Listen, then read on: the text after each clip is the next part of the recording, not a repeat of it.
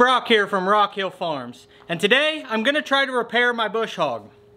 I made kind of a half-hearted attempt at fixing it a couple weeks ago, and what I found out from that was it's a bigger project than I thought, and I really need it up in the air. I could use my forks and try to set it on something and then work underneath it, but I really don't like that idea. So what I'm going to do is switch this Artilian frame over to have my 3-point adapter on the front end loader, and then I'm going to use the loader to carry the bush hog, and then I'll set it down still on top of something, maybe these IBC totes, maybe a stack of plywood. I'll set the bush hog on something, but I'll also have the front held up by the tractor. Then I should be able to get under it, and I've got a couple of more ideas of how I'm going to straighten out this bent and damaged area and get it up and running again. So let's get to work. So taking this apart is another reminder that I need to get all these shelves finished so I have a convenient place to put these instead of setting them on the ground.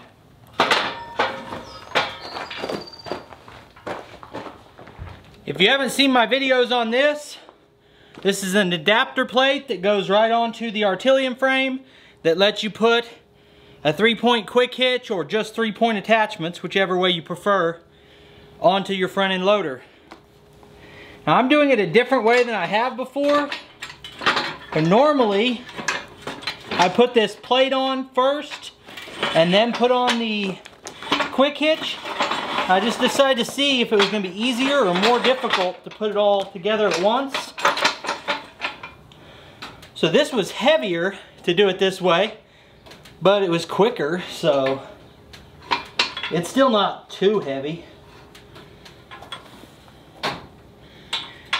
And just like that, I can now run any type of 3-point attachment I want on the front, or carry it. I don't have a setup to run the bush hog up here, it's just to carry it.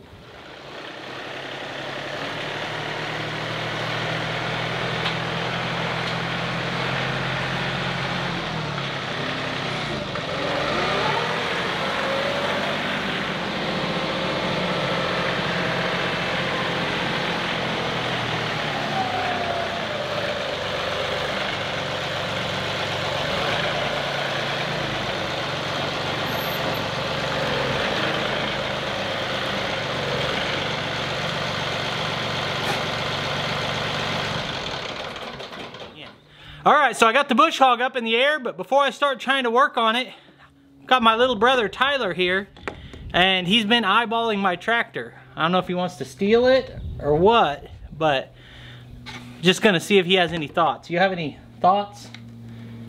Any thoughts on tractors? No. Any thoughts on anything else? No. What about ghosts that dress up as a cat for Halloween? Any thoughts on that? Yeah. What about it? Do you like it? Yeah. Yeah.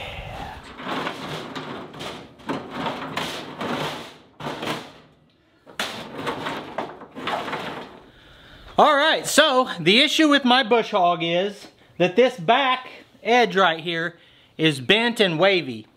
And that's caused by me backing over stuff that was too big for me to back over. I kind of knew at the time that I was handling material that was too big for it, but I decided to do it anyway, and now I've got to fix it. Another consideration is that there's all these square holes right here, and those holes are meant for an optional bar that reinforces the back edge of that.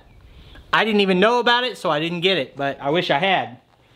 And after this is fixed, I have two choices.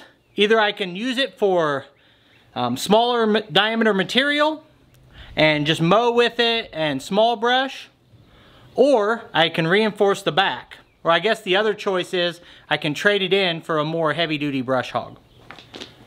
But as far as fixing it, I thought it was going to be pretty easy. I just hammer the dents and the bends out. Well, so when you hit it with a hammer, it just bounces. It really doesn't affect it at all. I was really swinging this pretty hard. Couldn't even tell I'd done anything. Now, one of the ways I've often straightened out something like this is with crescent wrenches. Usually put 2 large crescent wrenches, slide them up under it like this, and just pull out. Alright, so with this just being a straight edge right here, I can get enough leverage to bend this out. Now I'm not going to get a nice perfectly straight contour from this, but I can bend it enough to make it usable again, which is what I'm really looking for. I've got a friend who does metal work. I may end up taking it to him for a better job eventually. Tyler, what do you think about the crescent wrench method for straightening this? Is that a good way or not good enough? A good way. It's pretty good. It works on an area like this that's just straight sheeting down. The problem here, this is the area that's the most damaged, and it has a sidewall coming down and then it bends and comes out. So I can't slide a crescent wrench up over that where it's bent out. So this is only rated to cut 1.5 inch material. I was cutting 3 or 4 inch material. And when I realized how much I had bent this, I decided I just won't cut that larger material very often or at all until I either upgrade or reinforce this. And I just went to cut actually just some high grass over here behind the shop, and I did most of what I wanted to cut, and then I wanted to get into one more area. I still had this down fairly low, and I turned and was backing up, and there was a rock sticking out of the ground, and it hit the side of this where it was already bent and caved it in quite a bit more just backing into it. And this is where right now the blade hits. If I lifted this up where it's not setting on the IBC tote, you'd be able to see that the blade smacks this right here. And again, I can't straighten it because it has this flange right here. Let me get the camera down there where you can see that flange better. Alright, so with that same method, my next strategy is maybe I can put a pipe wrench over that bend, get it open wide enough, and then clamp down.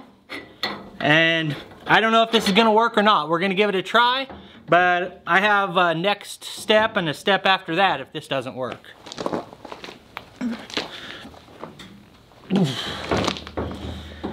That's working pretty well.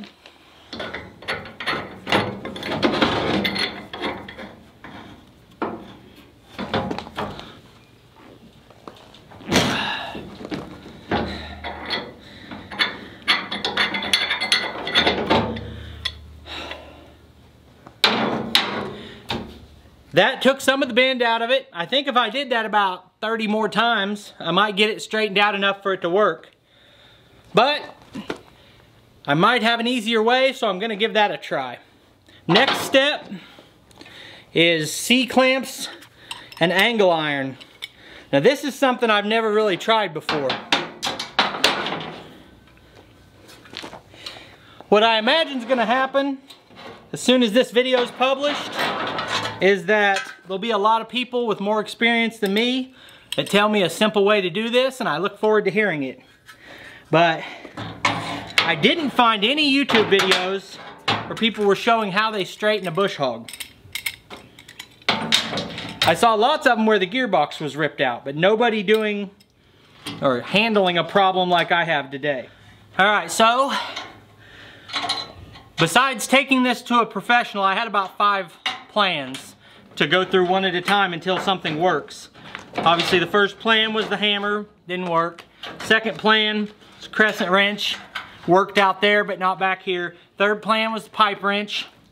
That worked better than either of the other 2 plans. This is number 4, is putting 2 of these on. Step 5 is using this torch to heat the metal and then bend it with the angle iron. And then step 5 is using angle iron on the inside of this and using the clamps to actually do the bending. Alright, so this is almost the same strategy as the crescent wrench or the pipe wrench, but the thought here is that I'm able to more directly apply the leverage where it needs to be with a longer handle and have 2 of them that don't fall off. So I can get more leverage.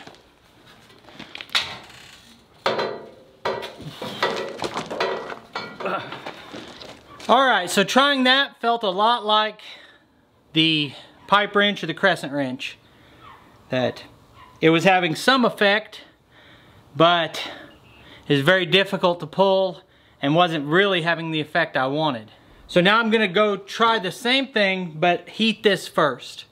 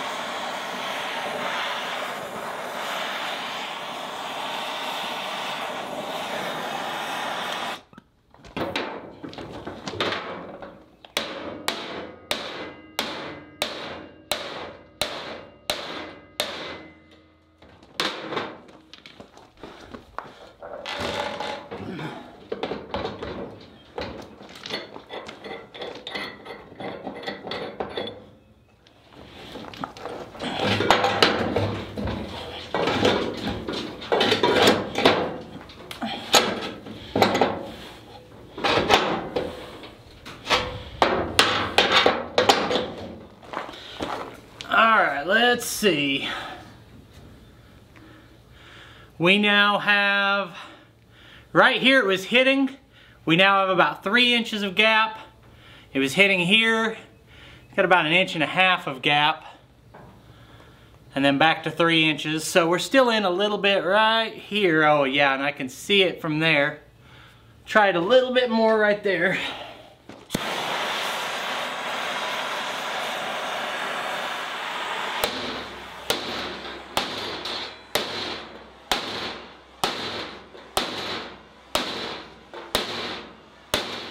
Alright, so I started with the area that was bent the worst and that was stopping the brush hog from functioning.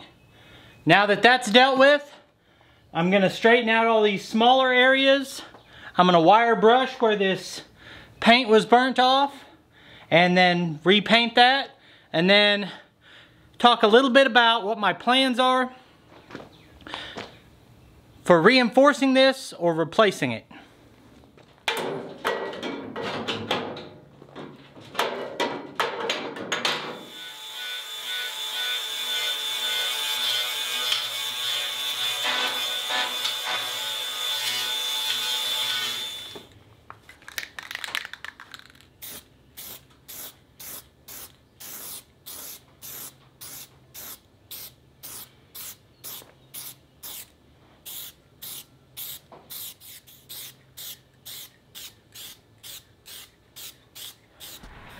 All right, well, I look forward to the comments about ways I could have done this better or easier.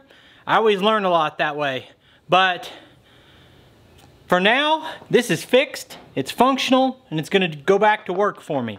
I've got some clearing I need to do right up here as soon as possible to get ready for the new building that's coming. So, long-term plans, I'd still like to get a bigger, heavier duty brush hog. I've narrowed that down to the MX6 John Deere or a Woods brush hog. I've heard nothing but good things about those, and I was starting to kind of lean that way, but the issue is I've got this bush hog rolled into the financing on the tractor. So if I want an MX6, they can just do some paperwork and swap me out. It'll add a little to my loan or however they do it, and it'll be very easy. If I want to get another brand, I have to sell this one, then buy the other one, and pay cash for the difference. So for now, I'm going to use this.